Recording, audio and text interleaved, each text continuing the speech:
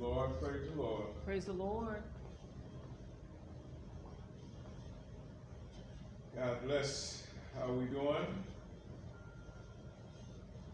Thank God for another midweek service. Yes. That He has allowed us to assemble together in His name. Yes, Lord.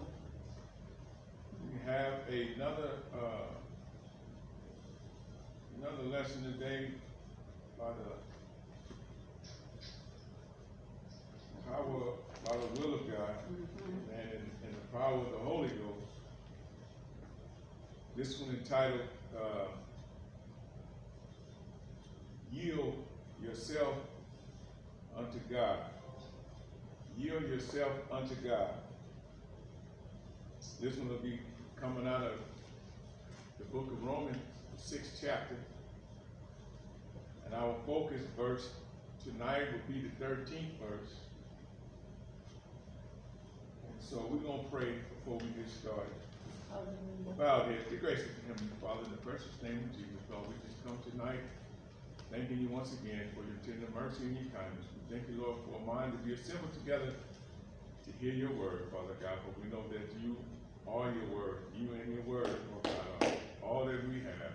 Yes. We know that you are soon to come and that you are preparing us, your people, your church, your bride, for the big eternal wedding of the eternal life, Lord God. We pray that you are soon to come, soon to return, and we pray that we will be ready, each and every one of us, when you return. Pray that we have set all our weight and sins aside, and we're ready to be caught up in the air to meet you, Lord. And just thank you. Pray that you would move on tonight according to thine will and your spirit. You say where 2 or 3 were gathered, that you would be in the midst. Speak to us, Lord God, expressly, directly. And we'll praise you, glorify you in Jesus' name. Amen. We thank God once again for new beginnings. Thank God for your generosity, your liberality. Confident that the Lord will bless you according. For the Lord loves a cheerful giver. Those who give freely from their heart, you know that the Lord will bless your effort, your worship. That's a part of worship unto God, all thine substance and all thine increase. All things belong to God anyway. So we thank God for that type of a spirit, that type of heart. Tonight we have another lesson. Yield yourselves unto God. 6th chapter of the book of Romans, 13th verse. I'll be reading from the King James. You can follow the verse that you read. 6:13 says, neither yield your members as instruments of unrighteousness unto sin, but yield yourselves unto God as those that are alive from the dead, and your members as instruments of righteousness unto God. Instruments in this text are weapons. That's not what we're dealing with, but it's interesting points. Neither yield your members as instruments of unrighteousness. Neither yield your members as weapons of unrighteousness unto sin, but yield yourself unto God as those that are alive from the dead, and your members as weapons of righteousness unto God. He said, yield yourselves unto God as those that are alive from the dead. We're going to get into that a little more in our next lesson, but we're going to kind of introduce it tonight. The body of Christ, those of us that have been born again, those of us that have been baptized in Jesus' name, filled with the Holy Ghost, we are alive from the dead. We are alive from the dead. And like I said, we're going to get into more of that next lesson. And it's kind of burning me, but take this little thought with you. Those of us that have been born again, we are alive from the dead. Before we repented of our sins, before we were baptized for the remission of them, and before we were filled with the Spirit, we was dead in trespasses and sin. We were dead. Now, and our weapons, our instruments, our weapons were weapons of unrighteousness unto sin. Now, our weapons, our instruments, now that we are alive from the dead, our weapons are instruments unto righteousness, unto God. So,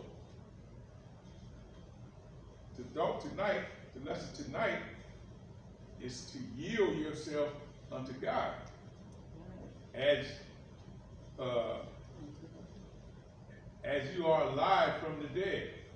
In other words, since we are alive from the dead, we no longer living that dead life, a dead life of unrighteousness and sin. So since we are alive from the dead, he said, yield yourselves unto righteousness, unto God.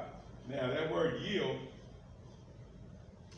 says relinquish possession of something, give something up, surrender, deliver up, hand over, turn over, give over, present, to be at hand or ready, bring before, to assent to authority, to rely by inward certainty.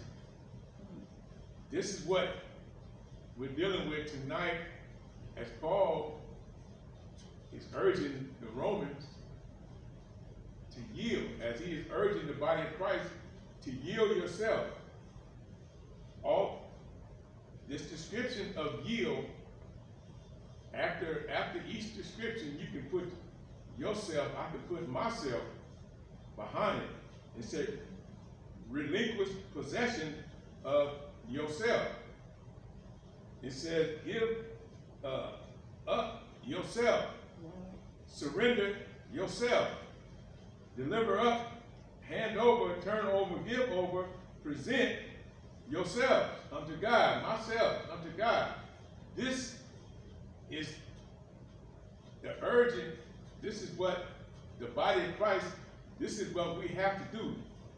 Because the understanding is we are alive from the dead. So we have to relinquish ourselves unto God. We take our time so we understand what the urgency is. The 6th chapter, and I believe the 4th verse, it says, therefore we are buried with him by baptism into death, that like as Christ was raised up from the dead by the glory of the Father, even so we also should walk in the newness of life. Right. Yield yourself unto God. Relinquish yourself, myself, unto God as those that are alive from the dead. This is the understanding for the body of Christ. We have been quickened. We were buried with Christ in baptism. And like Christ was raised up by the Father, we was also raised up when we were filled with the Holy Ghost we were quickened to be able to walk in the newness of life. Alive. We are alive now. We are alive. So we are to relinquish ourselves unto God as though we are alive. And we don't continue to live a life as though we are dead in trespasses and sin. The Bible says, what if we don't believe? Does that make the word of God of none effect? No, God forbid. You and I must understand that we have been quickened together in our trespasses We have been quickened. We have been made alive. In our, he quickened us in our trespasses and sin. We have been made alive. We are urged as the body of Christ to walk in the newness of life. As instruments or weapons unto righteousness of God. No more do we yield ourselves as instruments of unrighteousness unto sin. We have been made alive. We don't live in that manner anymore. We don't render evil for evil. That's a dead life. But we overcome evil with good. That's yielding to God. That's a life that's alive by the power of the Holy Spirit, not by the power of the flesh. The power of the flesh, trouble. So this is what he is urging the body of Christ. This is the manner of life that we are to live, a yielded life unto God. A yielded life unto God. It does not matter what the situation is. The moment that we handle it in the manner of the dead man, the flesh, the Lord is calling for repentance. We can no longer, the body of Christ, the called out believer, the baptized believer, saints of God, the church, we can no longer live this life according to the flesh. We can't do it. We cannot continue to justify, well, we flesh. I'm in the flesh. We can no longer live this life according to the human nature. That's all flesh is. Human nature. Human nature is enmity to God. It opposes God. It's carnal. The carnal mind is not subject to the law of God. Neither indeed can it be. But listen to what he tells you and I. He tells you and I to yield ourselves unto God as those that are alive. We are alive. And so we don't have to yield to sin. We don't have to yield to the weapons of unrighteousness or the instruments of unrighteousness. All right. We are to yield ourselves unto God. Like I said, regardless of the situation. As a child of God, we have to get out of the habit of looking for the compromise or looking for the justification in a potential error. All right. We are urged to yield to God our lives, regardless of the situation. Why? Because we are alive in Christ. We are risen in Christ. We are living a new life in Christ. We no longer live according to that man that was buried. Romans 6:16. Know ye not that to whom ye yield yourselves servants to obey, his servants ye are, to whom ye obey, whether of sin unto death, there we go. Sin is death. And so, oh my God, sin is death. So anytime and every time we're operating or functioning outside of the Word of God, we're operating in death, in sin. There is no justification. There is no compromising point. It's a lack of faith. It's a lack of faith. Anytime we operate contrary or opposite to the Word of God, it doesn't matter what's going on.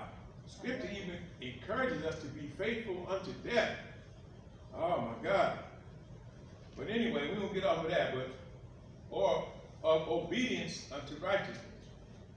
Romans 6:19 says, I speak after the manner of men because of the infirmity of your flesh. For as ye have yielded your members servant to uncleanness, and to iniquity unto iniquity. Even so now yield your members servants to righteousness unto holiness. All right. We are urged, as the body of Christ, we are urged to relinquish our self. We're urged to give up, to present ourselves members, or to present our members servants to righteousness unto holiness. Holiness is not clothes. Holiness is not clothes. Holiness is sanctification. All right. Sanctification is yielding to the Word of God as you are alive from the dead. Oh my God! We have to put this together. Yield your members servants unto righteousness, unto holiness, unto sanctification, unto a difference. We have to yield our members servants unto righteousness, unto holiness, which is sanctification, which is simply obedient to the Word of God. All right. Simple obedience to the Word of God. Everything the Word of God declares that we do, we must do. Loving our neighbor as ourselves. That's holiness. Loving your enemy. That's holiness. These things that the Word of God have declared over you and I as the body of Christ, as members of the body, we have to yield to them. That's holiness. That's sanctification. That's being set apart. That's the only way you and I are justified and sanctified and sanctified. If we have to be obedient to the Word. He said if they steal your cloak, if they steal your sweater, offer him your coat. All right. This is yielding yourself unto God for righteousness. Romans 12:1. This is more direct. Paul is speaking more direct. Romans 12:1. He said, I beseech you therefore, brethren, by the mercies of God, that you present your bodies a living sacrifice, that you present your body, that you yield yourself. Yield yourself. All right. Present yourself. Yield yourself. Relinquish possession of yourself.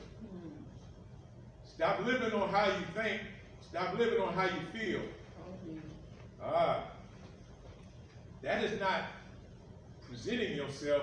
That is not relinquishing yourself. That is what the Bible said. That is trying to save yourself. And he said, those that try to save themselves shall lose it. Those that try to save their life, he said, shall lose it. If you want to gain your life, you have to lose it. You have to relinquish yourself. He said, except a grain of wheat. He said, except a grain of wheat fall to the ground and die, say it abideth alone. He said, but if it fall to the ground and die, guess what? It'll produce much fruit. You and I won't produce nothing but chaos if we are alive in the flesh. We have to die. All right. As long as we are, he said, as long as that grain of seed is alive, or it's in your hand or in my hand, it's dead. He said, but the minute we bury it, you got to hear what the Spirit is saying to the church. The minute we bury ourselves, kill ourselves in this flesh, that's when we bring forth fruit. He said, if you put that seed in the ground, all right, and water it, weed it, whatever, watch how that seed turn into a tree or whatever the seed was. That's the same with you and I spiritually. Unless we put this flesh in the ground and kill it, we don't produce spiritual fruit. We don't produce righteousness. We don't produce holiness, which is sanctification. We are just like everybody else. There is no sanctification, which means holiness, which means set apart. Sanctification, which means set apart. He said, come out from amongst them. Touch not the unclean thing. He said, and I will be your God, and you will be my people. Yield yourselves, yield myself unto God.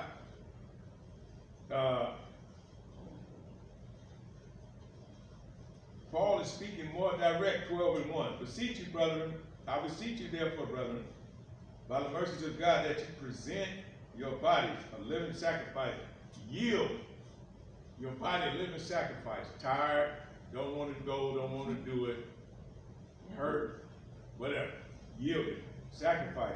It says holy, acceptable unto God, which is your reasonable service, which is my reasonable service.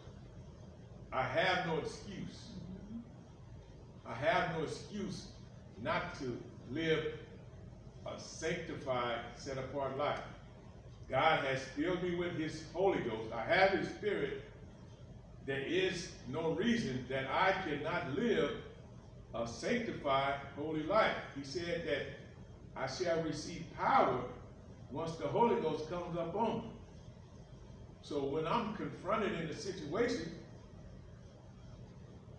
it's a trial of my faith. It's a test of my spirit to see if I will yield myself unto God, unto righteousness, or will I yield myself unto sin and death, which is unrighteous. And there's no justification. There's no compromise there. We have to get out of that. That mentality that say, well, God understands. God knows. God is calling for you and I to live a sanctified life. Why? Because that is the only way we glorify God. You and I will never glorify God in this flesh. Flesh and blood, not only did he say we'll not inherit the kingdom of God, he said, but those of us that are in flesh and blood, he said that we don't even please God. The only way you and I can glorify God is to yield ourselves unto him. He said, present your body a living sacrifice. What that mean? That means, that don't mean present yourself as it's easy or as you want to do it. I'm going to get off of that. All right. Psalms 50:14 says, look, offer unto God thanksgiving and pay thy vow unto the Most High. That's what we were just talking about. You and I are required to live a sanctified life, regardless of the situation. A sanctified life is a life yielded unto God. Don't get afraid or thrown off by these big words. All right. It is simply relinquishing possession of yourself, myself, to God in every situation. That's all it means. If you pull up at the stop sign at the same time, you know how to yield to the other driver. Just let them go. It's the same thing. If you yield yourself, I yield myself unto God. In toxic and hectic situations, just let it go. All right. Just let it go. What we both gonna do, just take off at the same time and cause an accident and then try to argue about a right of way? As a child of God, the only right of way we have is yielding ourselves under God. Oh, Jesus. Because the Lord is the avenger of us all. And if I'm still fighting my battle, then I'm not yielded to God. If I'm still fighting every battle I come across, woo, I'm not yielded to God. I'm going to move off of that. It's not difficult. It's just simply obeying the word of God. The Lord said, hold your peace. Let the Lord fight your battle. Yes. He said, be swift to hear and be slow to speak. That's yielding unto God. To do otherwise is yielding unto righteousness, weapons of evil, unrighteousness. God don't get glory out of that. And then we quick to justify, but there's no justification. That's simple disobedience. So you and I are urged to yield. Yield. He said, pay your, he said, look, he said, offer unto God thanksgiving. Give God thanks. The Bible says, if all things, give God thanks. He said, this is the will of God for you and I in Christ Jesus. Right. This is the will of God concerning you and I in Christ Jesus, that in all things, give God thanks. He said, offer unto God. Relinquish your possession of yourself unto God. He said, in thanksgiving. He said, and pay thy vow to the Most High. What you think your vow is? You think my vow is? My redeemed life. My atoned life. My propitiated life. I can't get back. I can't go back. I can't go back over or go back before the crucifixion and holler about Christ. No. Let me move on for that. All right. Psalm 73 and 28. But it is good for me to draw